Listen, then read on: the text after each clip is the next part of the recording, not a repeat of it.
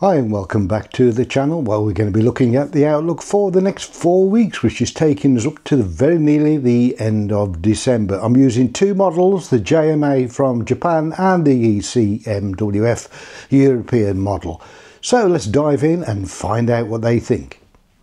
Week 1, 28th of November to the 4th of December. Low pressure firmly in control over the UK weather, bringing temperatures around average with slightly below average temperatures up in Scotland. Rainfall is just slightly above average. Looking at the ECMWF, slightly different in the date. This is the 1st of December to the 8th, so just a couple of days extended from the JMA. Definitely got the low pressure in control there in the same location as the JMA. We've got temperatures around average for Scotland and 1 to 2 degrees above average for Northern England, Wales and the rest of the UK. Northern Ireland is around average. Rainfall, top of Scotland around average. Southern Scotland and Northern England slightly above average and quite a bit above average rainfall for Wales, the Midlands, south west and south east. So comparing the two models, you've got the temperature on the top, they've got it around average. The only around average is for Scotland and above average for the rest of the UK. Rainfall is a slightly above average rainfall for both. So it's pretty close, so we'll both give them a tick. 5th to the 11th of December, low pressure is still over the UK. This is bringing temperatures around average and above average rainfall for the UK. So look at the ECMWF model.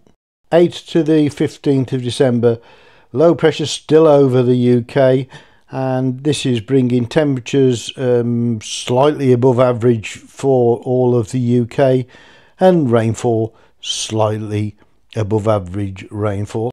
So looking at the comparisons there, the JMA is going for temperatures around average, where the ECMWF model is going for above average temperatures.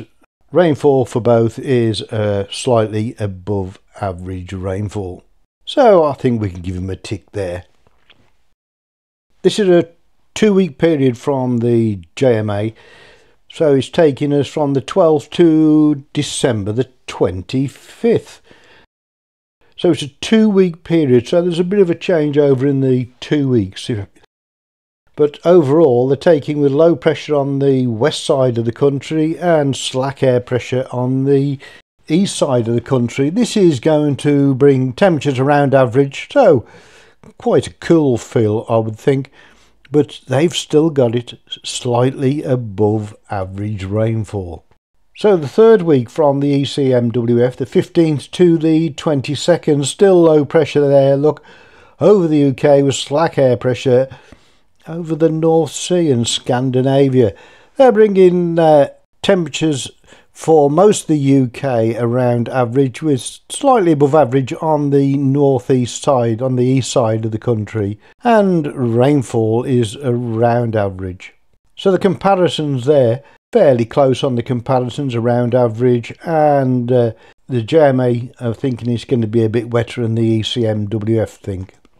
So looking at week 4, which is the 22nd to the 29th, low pressure over the UK, bringing temperatures around average with slightly above average temperatures on the east coast, and rainfall is around average. So comparing the two models, we've got average temperatures, and the JMA I think it's slightly above average rainfall, where the ECMWF think it's around average rainfall. So I think we've got a fair amount of agreement there.